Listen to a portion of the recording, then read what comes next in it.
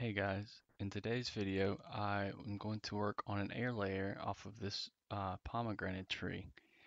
My goal is to raise the root level up a little bit because these trees are called twisted pomegranates. They twist as they age, as weird as it may seem.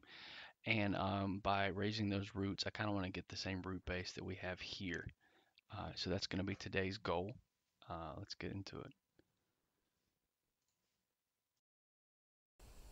So a little about this tree. Like I just mentioned, it came off the top of that other pomegranate this previous year. Um, the layer took maybe 2 or 3 months to take, and my goal here with this tree is to raise it up out of the ground a little bit. We may layer off one of these sub trunks. I'm not sure about that yet.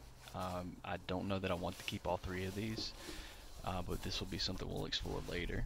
For today, I'm just going to work on getting this mess of roots out of here, getting rid of a lot of them, untangling them, and getting it into a pot. Pomegranates are not extremely cold hardy. You see them, I believe, more in Texas than other places of the U.S. They also enjoy a little bit of a drier soil. So what I'm doing here today is a little bit risky because of the time of season. Uh, but if you look at this soil, once I can get it out of here, I do have to remove these wires. But once I get it out, it was a very much a potting soil base. This is just what I did when I layered it. Um, so we need to get all this out and get into a more well draining mixture, and it will be a lot more happy. It does look great here. These roots grew in probably I would say 3 weeks after I transplanted it, or after I removed the layer.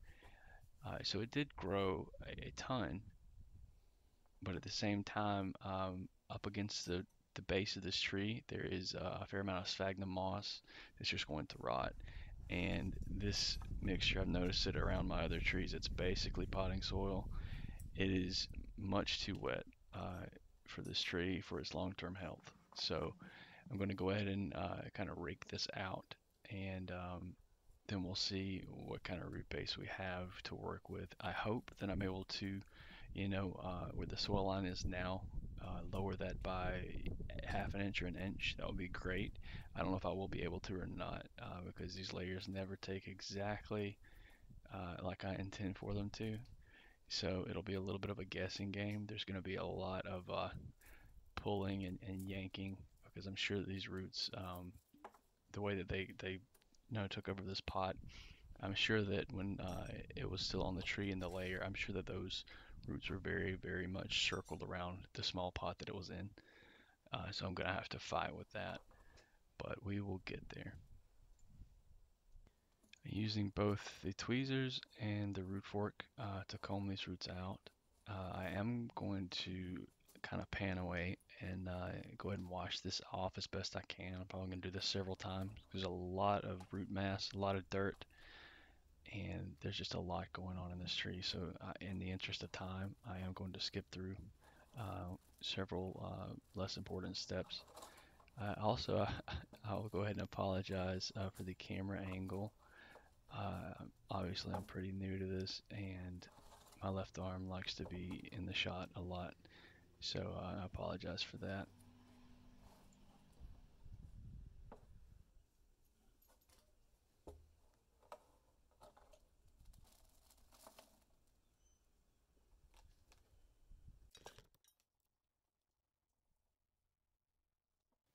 So we've washed off the roots here a little bit. You can see we just have an absolute mat of roots.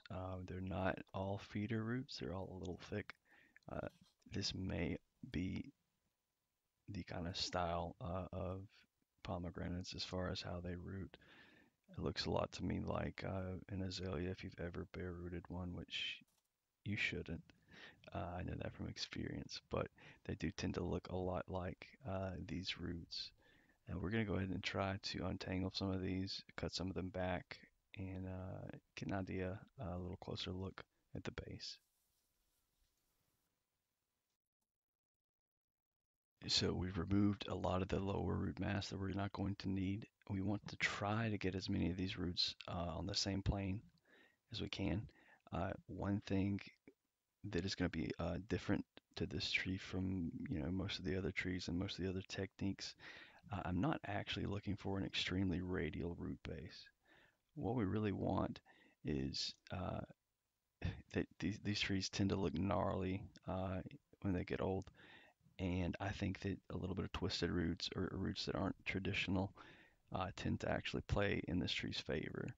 So I am going to not try so much to straighten these roots out and have them come out radially. I am just really looking for the most interesting root line. And the way that it looks, I'm not sure that I'm going to be able to raise this tree up much out of the ground, which means that I'll have to take an alternative approach and I will probably just let it grow for a year or two. These trees really change their character quickly, and I think that I may have an entirely new tree in a couple of years with which, to kind of come with a different approach.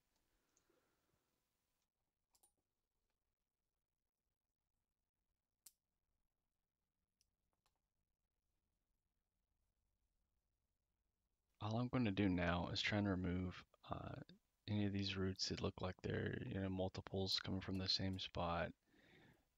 I'm going to remove some of these feeder roots. They're so thick and they're kind of blocking my vision. This tree should have no problem jumping back from this.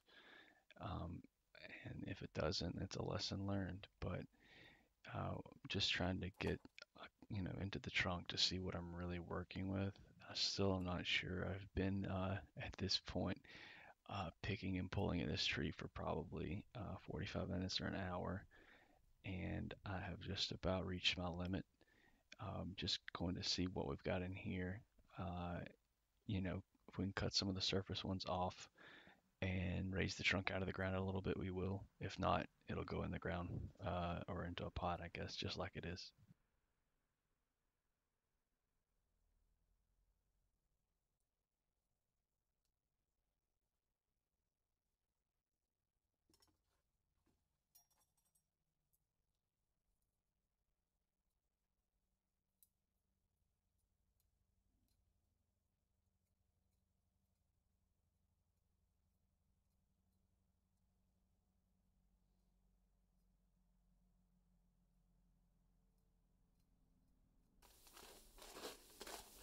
As I mentioned earlier, pomegranate trees do like a little bit of a drier soil.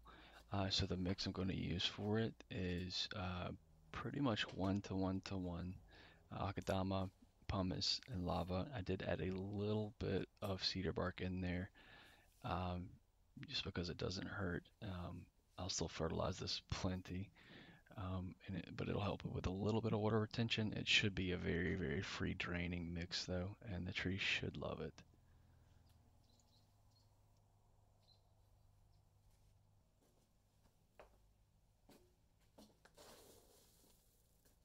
We're just going to add a layer to the bottom of the pot first.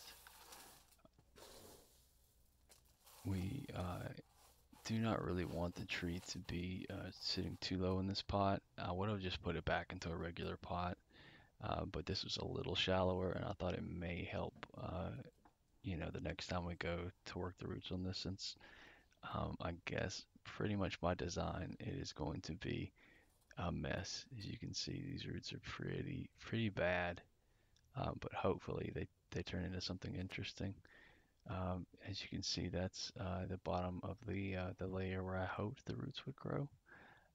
They elected to sprout a little bit higher, so we'll probably remove that in the future. But for right now, it's not a concern. We're in a 3.5 inch deep pot, so we really don't have to worry about it. When you're potting a tree, there is usually that open empty spot under the trunk. You want to make a small mound of soil to place the tree on top of. And this kind of keeps you from having an empty vacuum or an open space there. When you have too much oxygen like that, it can be bad for roots.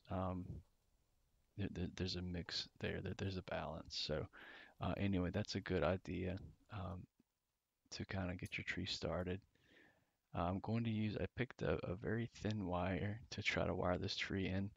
It turns out it was not the best choice, but it was the first one that I saw, and I will never use it for anything else. So this is not the most secure setup, as you can tell.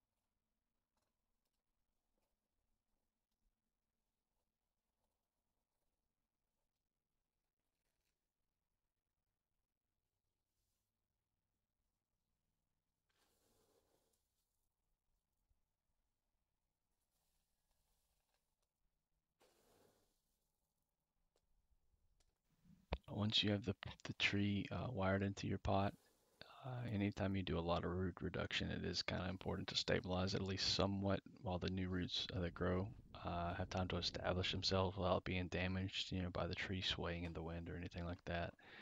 Uh, I didn't do a great job of wiring this pot into this tree. I don't think it should be a concern, but we're still, you know, there's definitely room to improve on that. But anyway, once we have it into the pot, we're going to add soil all the way around. And when we do, we'll then use chopsticks to kind of, I don't know, make the soil settle a little bit. You're going to get rid of any of those pockets we were talking about earlier. And this is the same thing that if you were to put this soil in without moving it like this with the chopsticks, agitating it, you would still have the soil settle. And this just kind of has that happen beforehand so that you don't pot the tree, set it on your bench, water it, and then a week later you have roots exposed because the soil settled as it was rained on or watered with a sprinkler or whatever like that. So once we have the tree pretty much fully potted, we're just going to go around it again with some chopsticks. Just make sure that we have the soil pretty much solid in there as far as air pockets and things like that. We want to get rid of those, especially with the roots like these that are so irregular. There are going to be a lot of little pockets where air can be trapped. So it's important to go through several times and make sure that you do kind of get everything in there as good as you can. But after this, all that's left to do is to water the pot. You want to have a hose or a sprinkler or whatever, and you want to run water through this until any water that comes through the bottom is clear. Uh, Whenever you sift your soil, some people will also wet it then to try and get rid of any extra little dust. I did not, so it's important that you go ahead and do this now. And it's just because those tiny, tiny particles could contribute to drainage issues. So it's good to kind of go ahead and get all that kind of stuff out of the way in front so that you don't have to worry about it in the future. Once it goes on your bench, it should be okay for the foreseeable future. I do appreciate everyone watching my videos. If you have any suggestions for other content, I do have a lot of higher quality trees that I am just saving for spring.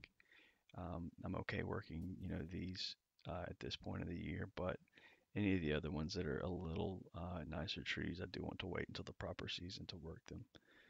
But again, if you have any comments or suggestions for content or things I can do differently, I'd be happy to hear them.